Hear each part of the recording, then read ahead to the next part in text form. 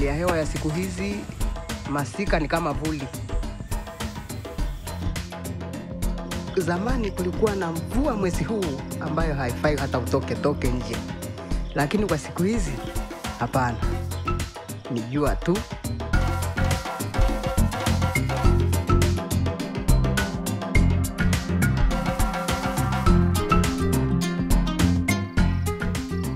For decades, along the flanks of Kilimanjaro, families have flowed from the Vudee Highlands and Bangalala Midlands to the Ruvu-Mferejini River Valley as one way to cope in times of drought and hunger.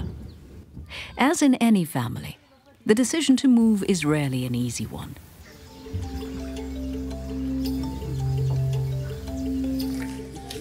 Watu walikuwa wanagombana maana maji haitoshi, alafu chakula hamna, maana jua lilikuwa kali, alafu maji yalikuwa hayatoshi, ndio wakaamua kuhama.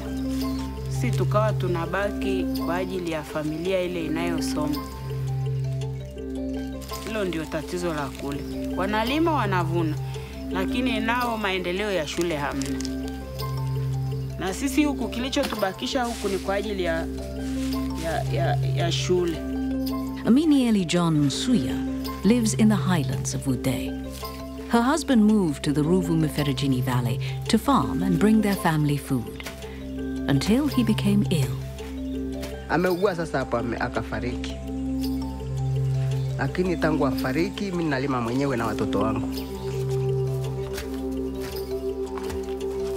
Huyu ni mjukuu wa watoto wa kike. Mama yake huyu yuko Dar es Salaam. Nakaa na mjukuu ili nimpate wa kunichotea maji. Many families who moved to the river valley were able to avoid hunger and build better lives. But now, living in Ruvu-Mferejini has its own risks, with more frequent droughts, irregular irrigation from dams, and unpredictable rainfall patterns. Mimi nikitoka mlimani nilifuata maji kwenye ile bonde la Ruvu. Na tayari haya maji nao tena yametoroka, yameshakauka, yamekuwa madogo. Na huyu tayari ameshaanza kusogea tena pale nilipokuwa nimetegemea amepakimbia tena. Anaanza kusogea mbele tena. Mimea haikui na dumaa. Unakuta mmea unakuwa kufika kiwango cha juu kidogo, unadhoofika, unafia hapo kwa hauendelei tena. Maji yamekuwa madogo sasa hivi hayafiki. Sasa hivi sijalilima kabisa lipo. Tulilima sehemu ikakataa kuingia. Mahindi yakafa basi nikaacha kwanza. Poor people who rely on rainfall for farming are at great risk for hunger, as they often have few choices for their families. Sometimes even migration is not an option. Many people are in essence trapped in a cycle of poverty. Unajua sio kwamba sisi tumefanana.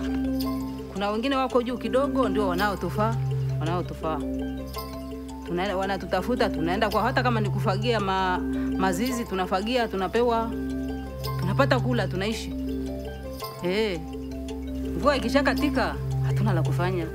Tunabaki hivyo hivyo, Mungu anatusaidia hivyo hivyo jinsi atakavyotusaidia. Tuna mahali pa kwenda si. And not everyone wants to move. They're connected to their land, their families and friends, and the places they call home. Instead, they want better knowledge, stronger choices, and real solutions. Solutions that build on their skills and strengths, and ensure food security for their families, no matter how or where the rain falls. Kutoka mimi sitaki. Hapana. Nataka nikae nyumbani kwangu nifanye shughuli zangu.